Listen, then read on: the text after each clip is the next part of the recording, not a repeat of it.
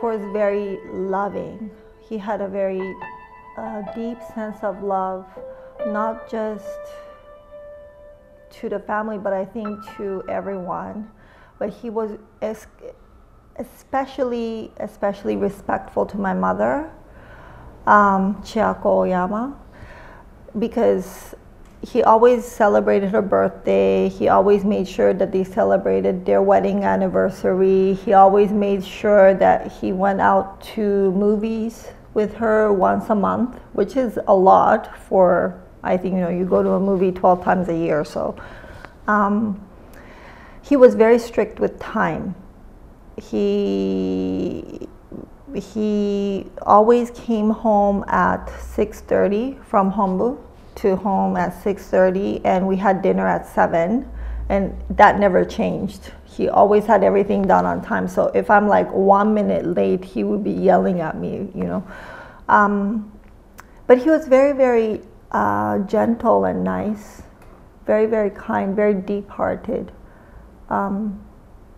Yeah, and I think that reflected also on the way how he treated the uchideshis and his students, and especially people who came from abroad. He was extremely compassionate to people who came from overseas, leaving their family back to train Kyokushin. Yeah.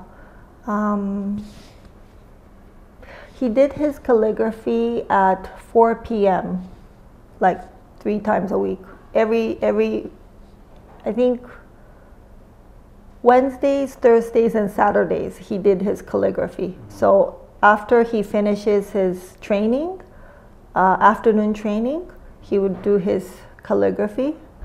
That never changed, because he would always be doing his calligraphy. He used to play flute. Not so much when I was growing up, but a lot when my sisters were growing up, and before he built Kyokushin Kaikan, like during Oyama Dojo time. He used to play flute, and he used to have a little dog called Lulu, if anyone's interested. He had a small dog called Lulu. He was I think it was a he. No, maybe it was, no, it was a he.